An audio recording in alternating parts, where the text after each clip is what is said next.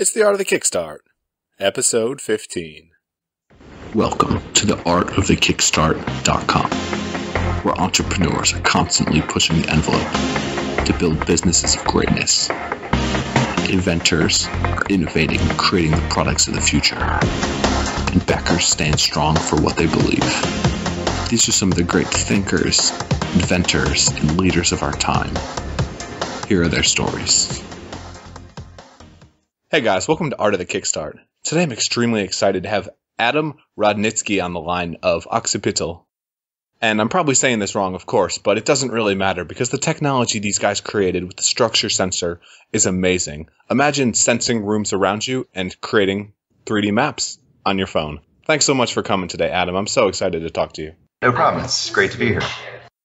So Adam, I like to kick these interviews off with a success quote, something that you live by that can motivate others. Do you got anything good? Well, I guess in our world, I'd say it all starts with the product. I like that. Short, simple, and it's so true, especially when you're creating something like you guys did. Can you take us through, how did you get into this position before the Kickstarter campaign? Before you kicked butt with Structure Sensor and raised over almost $1.3 million, where were you guys at? I know you're a software company. Yeah, so we have a long history of doing really innovative stuff with what's called computer vision on mobile devices. And so computer vision is basically taking the cameras on your smartphones and letting them do more than just take pictures. So we'd had some success in the past with a couple of pure software apps. One was called Red Laser, which was a great barcode scanner for iOS and other platforms. And then we launched one called 360 Panorama, which was the first panorama app that lets you easily capture a sort of an immersive panorama fluidly with your iPhone. Then the next challenge seemed to be 3D reconstruction. So Adam, you guys are a software company. You're building these great products. Why go hardware? Why do something that's not your core competency? Well, we had this history of building great software, and the next great software we wanted to build was all about 3D reconstruction on your mobile device. The problem was that there was a critical piece missing, which was having a really good depth sensor, a 3D sensor for mobile devices. And that was in the way of us building great software, so nobody else stepped up to the plate to build that hardware, so we decided it's up to us to do that. So Adam, I studied mechanical engineering. I understand what you're coming at in terms of creating a 3D sensor, something to map out environments. But can you break it down for people that might not be as familiar? What is the purpose behind what you guys are doing? What makes your technology revolutionary? Well, it actually, in a way, comes back to what our experience is like as humans. So we naturally have 3D vision as humans. We can tell not only like the shape and color of stuff, but how close or far away it is from us, what its relationship is to other things in the world. And that's something that actually doesn't happen naturally for our mobile devices. And we thought, well, our mobile devices are getting more and more senses like those that we have. And so it's important to give them one of our most critical senses, which is 3D vision. So when a mobile device has 3D vision, it can start to do all those things that we can naturally do. It can tell not only what an object is, but where it is, not only on its own, but in relation to everything around it. And that just opens up a tremendous number of possibilities for the types of applications you can build. Yeah, it really does open up that sixth sense almost for mobility. But my question is, you're creating something like this. It really is innovative. How do you make sure you're not coming in? How do you make sure there's going to be customers? How do you vet something like this to make sure people will buy it? It's a good question. And the answer is, in some respects, we're being pioneers here. We're having to build the market as we build the product. We do know that when the last generation of depth sensors came out, people responded really strongly. And what I'm really referring to is the Microsoft Kinect. And that was the first time that a 3D sensor was really widely available to the public. And it turned out to be the fastest selling consumer electronics launch ever. Just because I think people were fascinated that all of a sudden they had this connection to what was happening in their game console that didn't require them to do anything but just move naturally. And so our guess is that we're going to start to see the same types of things happening with mobile 3D sensing. Developers are going to get a hold of this. They're going to build things we never imagined were possible. And these things are going to grab the imagination of consumers. It definitely grabbed the imagination of Kickstarter backers. You raised over $1 million. Why did you guys go crowdfunding versus raising funding equity style? Well, for the structure sensor, part of the reason we chose Kickstarter was in a way related to something I just said, which is that it's important for us to have developers build great apps with the structure sensor. We've got this companion structure SDK that goes along with it. And we know that Kickstarter is a tremendous audience, or has a tremendous audience of developers. And in fact, nearly 2/3 of our backers on Kickstarter are self-professed developers, which is awesome. So we're already starting to see them do pretty cool stuff with the SDK. What are some cool examples of what people are doing with your products, just to give some feedback? Sure. So a couple of things we've seen already. We've seen a lot of interest in people who are into visual effects. So we've started to see some augmented reality demos where people are dropping in three-dimensional monsters into the real living rooms. There's a company called Itsees, which is this great computer vision company. They've developed an app that's on the App Store right now called Itsees 3D. It's ITSEEZ 3D, which is this tremendously good 3D scanning app. Those would be a couple examples that are pretty far apart of things that people are doing with the Structure SDK. So once you put this up on Kickstarter, it just goes nuts. I'm sure you expected it to do well, but what happened when it just really started to go viral and exploded? Well, probably the first thing that happened is that as a team, we kind of relaxed. You don't really know what's going to happen once you hit the launch button on Kickstarter. So it was really a relief to see that there was the kind of excitement that we hoped there would be for this. But then really, it was a matter of us starting to try to really understand who our backers were and what's important to them, and to make sure we were just constantly communicating with them so that they could, I guess, stay excited about the structure sensor, tell their friends about it, and just get prepared for the cool stuff that we're going to send them when the campaign was over. What'd you guys do in terms of marketing? You had something really innovative. Did it just stand on its own, or did you do a crap load of prep work in the beginning to get this launched? We did do a lot of prep work, actually. So we lined up a lot of tech press. We wanted it to be unavoidable on launch day, and I think we achieved that. We were pretty much in all the major outlets like TechCrunch and All Things D and places like that. We built a lot of tools for our backers to help them spread the word if they wanted to. So if you, for instance, in fact, I think we still have these pages up. If you went to structure.io/share, you'd see an example of a page we built where our backers could easily tweet about us or share us on Facebook, things like that. So what we really wanted to do was build some viral engines to help people tell other people about the campaign. But really, again, it goes back to the first thing I said, which is it's all about the product. And, no amount of marketing can help a bad product. But a great product can survive a lot of bad marketing, I think. So we were probably somewhere in the middle, I guess, on that, on those two ends of the spectrum. I think you're being a little humble there, but either way, we can jump past that. So you guys, you're a software company. One thing about people that create software, same thing with engineers, everyone in this arena, you're not necessarily the greatest salespeople. You're not good at pushing a product, pushing out your vision to others, and getting people to join in your mission. How do you make a Kickstarter campaign and get backers' support when you have a team of primarily introverts? Well, I would say that while we do have a lot of people who are sort of heads down engineers on the team, we actually have a lot of people who I think have sort of a natural knack for marketing on the team. Excluding myself, our CEO, Jeff, is an incredible marketer. It was a challenge for me, of course, because I head up marketing for the company. And, I've got this CEO who is probably better than I am. So it makes it doubly challenging for me to do great stuff. But it's, I think, again, it comes down to the product. When you've got an exceptional product that can speak for itself, even if you're not prepared to do that on a personal level, product can help just connect with the people who are going to be naturally interested in it. So with your campaign, after it ends, you guys breathe that sigh of relief. Gosh, we made it. What happens next? It's got to be a madhouse fulfilling all those orders and trying to make sure you can keep up with that. What are some challenges you guys had?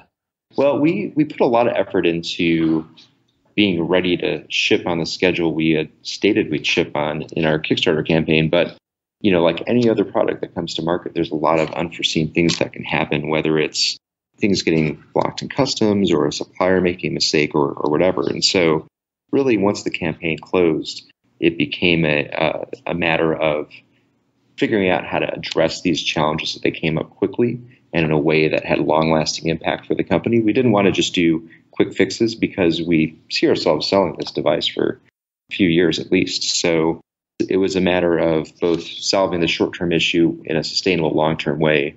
And we have a exceptionally good supply chain manager who is constantly shuttling back and forth to our manufacturer in China and solving all these issues. I think he spent more time there than in the U.S. But yeah, it's really just been a lot of firefighting, but very careful firefighting. Speaking of the team, how big were you guys before the campaign, and how has the growth been going since then?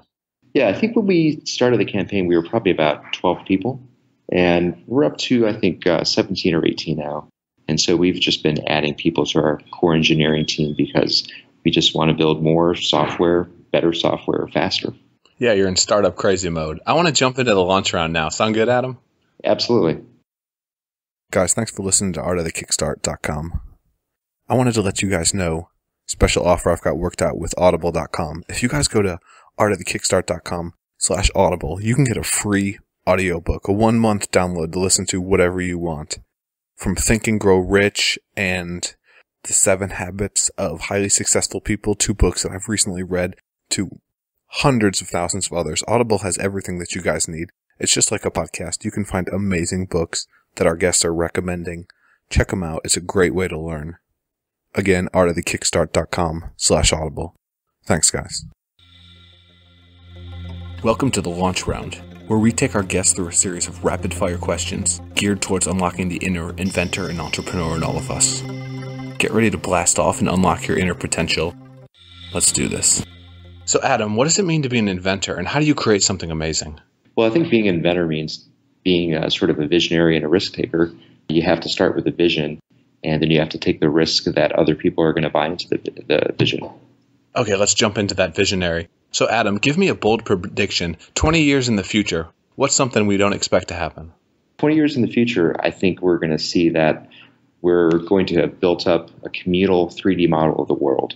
And so everybody's going to have 3D sensing on their mobile devices or their wearable devices, or even ambiently in the environments around them. And it's going to be contributing to this global knowledge of the world in 3D. What are 3 books that have been really influential on you, your life and business, and the journey you've taken? Well, one that was really influential to me is called 4 Steps to the Epiphany by a guy named Steve Blank. It was kind of the original book that's kicked off the lean startup craze. It's a pretty thick read, but it's excellent. Another one that I really like is called The Culture Code. It's more of a marketing book, and it's looking at how the cultures around us can influence how we bring products to market and what people, how people will react to products. Those are the only 2 that are coming directly to mind right now. If I think of a third, I'll let you know. As a kid, what did you dream of growing up to be? As a kid, I originally wanted to be a car designer. So I was fascinated with cars as a kid, and I just drew them all the time. And my parents still have these like sheafs of papers of car designs that I drew back then. What's your favorite car? Oh, my favorite car? That's a really, really hard one. But when I was a kid, it was the Lamborghini Countach. And if you could meet any entrepreneur and ask them one question, who would it be and what would you ask? I would actually probably like to meet Elon Musk today and ask him, how do you possibly build not 1 or 2 or 3, but multiple incredible businesses simultaneously? I don't know how he does it. He's such a crazy freaking guy. Some of these guys, you can't even imagine what they're doing. Oh, he's on another level entirely. And that's going to wrap up the launch round. I'm going to jump a little bit back into is Occipital? Am I saying it right? Occipital. Occipital. Okay, Occipital and Structure Sensor. So if you guys had to go back today, you had to relaunch that Kickstarter campaign, what regrets or mistakes did you make that you would like to change? I think, one of the big challenges with running a Kickstarter campaign is communication to backers. And I think early on, it took us a little bit of learning to understand how to do that really well and be very effective with it. There's a challenge in that a lot of times you focus on the video and you focus on the text to your campaign. But as it turns out, not everybody really reads the text. They don't go through the entire video. So you can't assume that they understand it as well as you think they do. So for us, initially, I think we could have started responding to some queries faster and perhaps launched some updates a little bit that had some different content that answered some common questions we were getting. I think that would be good advice for anybody who's looking to start a Kickstarter project, which is pay attention to the common questions you're getting early and start to address them in multiple ways so that you can help people understand your campaign better. What were some common questions you guys had, and how did it impact or influence your product or design? We got a lot of questions about compatibility with different platforms. Our device is designed not just for iOS devices, but it's designed to be adaptable to other devices like Android or Windows or Linux. And so we had a lot of people who asked us about using it on platforms like that and how to use it. And so we actually, mid-campaign, launched a special Android page to help answer questions for people who had Android devices. That would be an example of a kind of sort of midstream solution to some of those communication challenges that we had. And another example would be people asking us about the accuracy or the precision of the device. It's actually typically a hard question for us to answer because it's not really entirely about the device, but it's about the software that the device runs. So it comes down to, well, what are you using it with? What are your intentions? Then that helps us get to answer quicker. And last question before we really start to wrap up. You guys had an amazing campaign. You've been running strong. What are you guys doing now to build off of that, to push Structure Sensor? Are you going to go retail? Is this e-commerce, wholesale? What are you guys doing? Yeah, we're trying to figure that out right now. I mean, one thing that's exciting is that as of a couple weeks ago now, you can order a Structure Sensor in what we call our general availability mode, where you order it and it'll come within 30 days. And so that's actually a big change for us because up until a couple weeks ago, you'd have to pre-order and wait a few months. So we're starting out with that e-commerce channel on our website, and we're starting to think about, how do we broaden that? Where do we go next? And you've been an awesome guest, Adam. I have one last question for you. If you could give one piece of advice to inventors, entrepreneurs, and people that want to create something amazing in the world, what would you tell them? I would tell them just get started. Oftentimes your ideas change over time, and if you're trying to start with a perfect idea, you'll probably never actually start. That's the most common thing I hear from entrepreneurs. Just get out there and do it, guys. Look, These guys did it. Just start something. Thank you so much for coming on today, Adam. You've been an amazing guest. If people want to reach out to you, connect, see what you guys are doing, hopefully buy your product, give yourself a little plug. Sure. Well, you can find out more about the Structure Sensor at structure.io. And if you're interested in our SDK, you can go to structure.io/developers. Guys, check it out. It's Jetson-esque technology for your mobile phone today. Thanks so much for coming on, Adam. Thanks, Matt. Guys, let's jump into this week's challenge. You hear it all the time. Stick with what you're good at. Avoid the rest. Really follow what you do amazingly well. Sell that to people. But look at these guys. Occipital, they're a software company, and they take on a massive challenge. They go hardware, something they're not at all comfortable doing, and they dominate. So look at those areas where you see innovation happening. You might not be well suited to take advantage of them, but why not try? See what you can do. You just might amaze yourself. Thanks for listening to another episode of The Art of the Kickstart, where we believe makers, inventors, and entrepreneurs are changing the world and bringing humanity forward into the future. I'm your host, Matt Ward, and it's been a pleasure guiding you through this journey of creation and innovation. I hope you're inspired by this and check out artofthekickstart.com to get more information and tactics to help you launch your own business, product, and dreams.